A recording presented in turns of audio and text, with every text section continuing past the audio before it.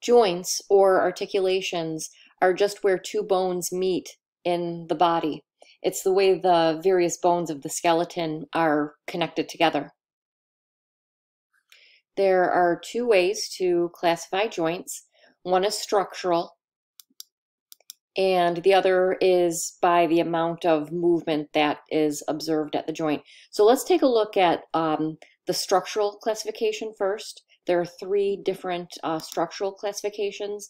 One is a fibrous joint, and a fibrous joint is just where the two bones that are articulating are the gap in between those bones are filled with fibrous connective tissue. One example of a fibrous joint is a suture, and a suture is the articulation found between skull bones. And so where the skull bones grow together and fuse, there's actually tiny little fibers that fill that gap, and that's known as a suture.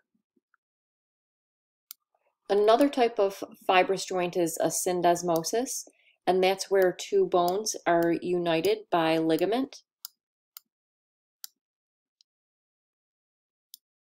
And the third type of fibrous joint is a gomphosis, and a gomphosis is specifically the way a tooth is anchored in the socket by short little fibers known as the periodontal ligament. A second category of joints are cartilaginous joints, and with cartilaginous joints, it's cartilage that joins the two bones.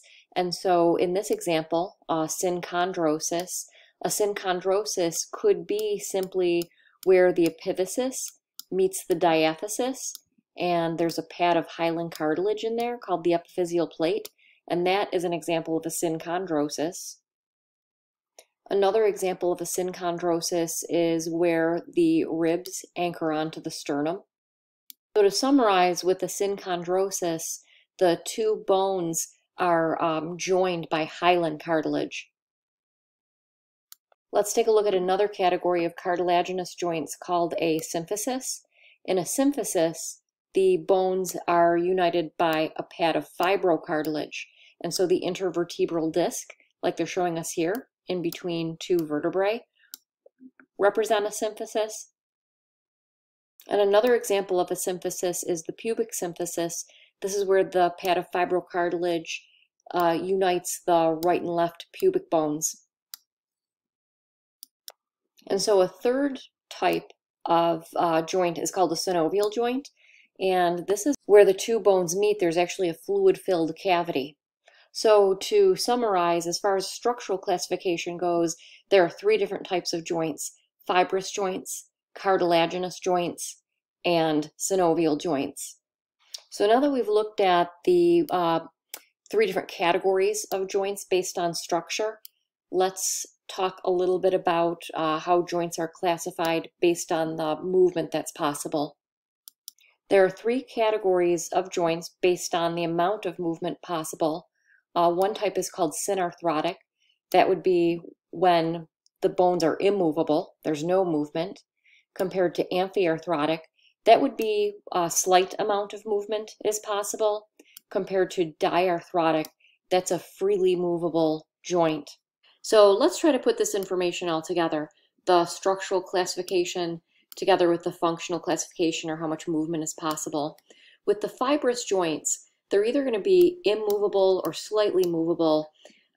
The suture and the gomphosis, the tooth in the socket, those are synarthrotic, immovable. Depending on the length of the fibers for the ligament, you might see slight movement. That's amphiarthrotic.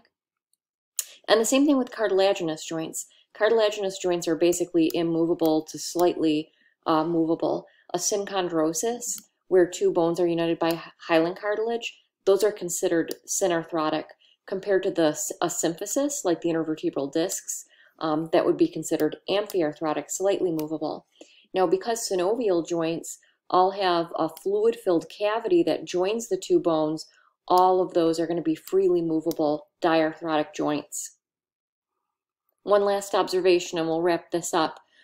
The fibrous and the cartilaginous joints are either immovable or slightly movable, and when we look at where those are located in the skeleton, we know that the fibrous joints, like the suture, is located in the skull, the gomphosis, tooth and socket, the synchondrosis, rib to sternum symphysis, the intervertebral discs, or the pubic symphysis. And the point I'm trying to make here is that fibrous and cartilaginous joints are primarily located in the axial skeleton.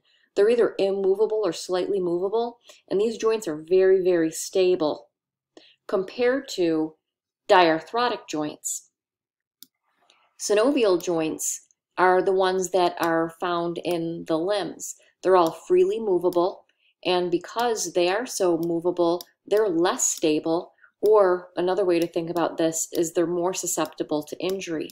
And so synovial joints are really concentrated in the appendicular skeleton.